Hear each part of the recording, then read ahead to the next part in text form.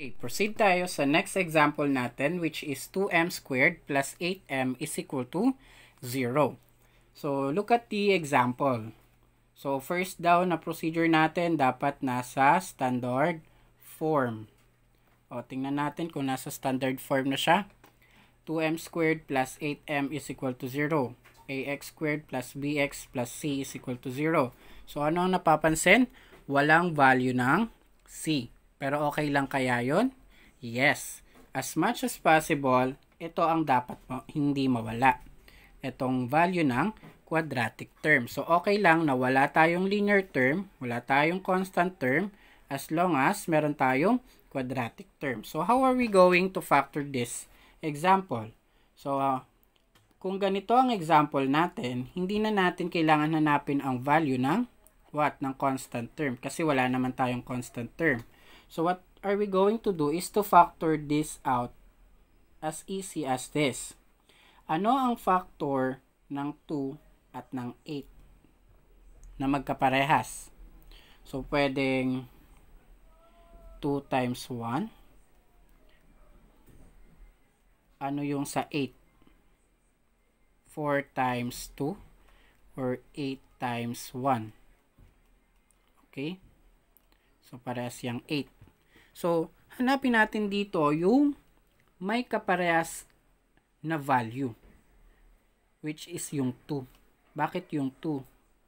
Kasi kapag minultiply natin yung 2 sa 4, ang lalabas ay 8. Kapag minultiply natin ang 2 sa 1, ang lalabas ay 2. So, ang factor natin dito ay 2. Bakit nilagay ko lang dyan? Maglalabas kasi tayo ng factor. Okay? Isa lang ang magiging parenthesis natin. Hindi katulad kanina na dalawa. Since wala naman tayong constant term. Next, ano ang factor ng m squared at ng m?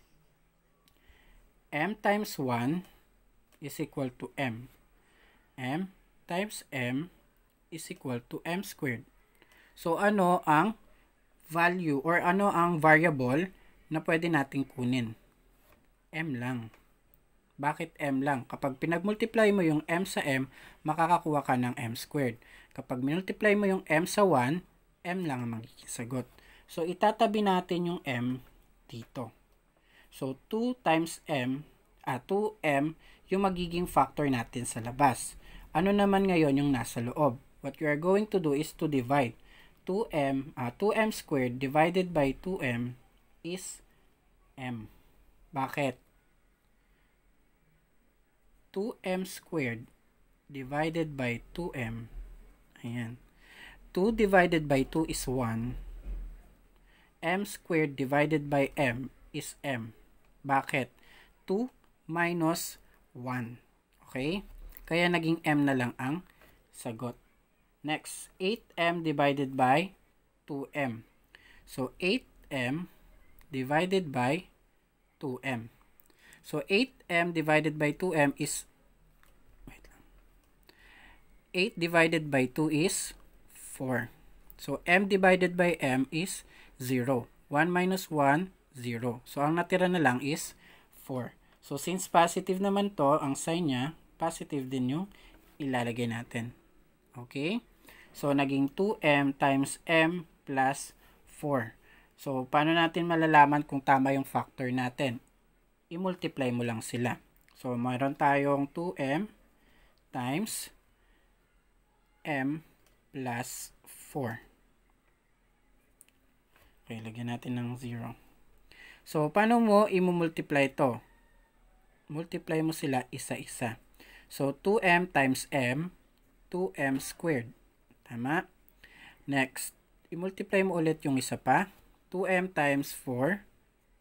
2 times 4 is 8. M lang. Copy na lang. Equals to 0. Same ba sila? Yes. Therefore, ang factor niya ay 2m times m plus 4. O, na-factor na natin sila.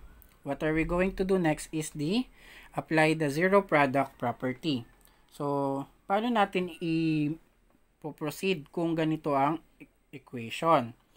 So, copy mo lang ulit, equals 0. Next, copy mo lang ulit, equals 0. So, next, i-divide naman natin yung 2 sa anong number para maging m lang siya. Sa 2, syempre. Bakit sa 2? Para kapag dinivide mo siya, 1 ang magiging sagot. Okay? So, 2 divided by 2 is 1. So, anong natira? M na lang. So, 0 divided by 2 is 0. Tandaan po, kapag nasa taas ang 0, 0 ang sagot. Pag nasa baba ang 0, kung ano man yung value niyan, yun yung magiging sagot. So, the value of m is 0. How about this one? M plus 4 is equal to 0. So, paano natin matatanggal to? Paano magiging 0 na lang yan? So, syempre, magsusubtract tayo ulit ng 4.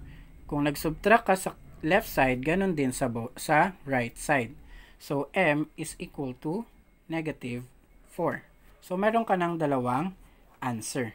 And to check if these answers are right, kailangan natin na i-check by substitution. So, what is the value of m? The first value is 0. The second value is negative 4. So, m is equal to 0 and negative 4. So, substitute natin siya dun sa original equation natin, which is ito. So, 2m squared plus 8m is equal to 0. Okay. So, substitute natin where m is 0 daw. Oh,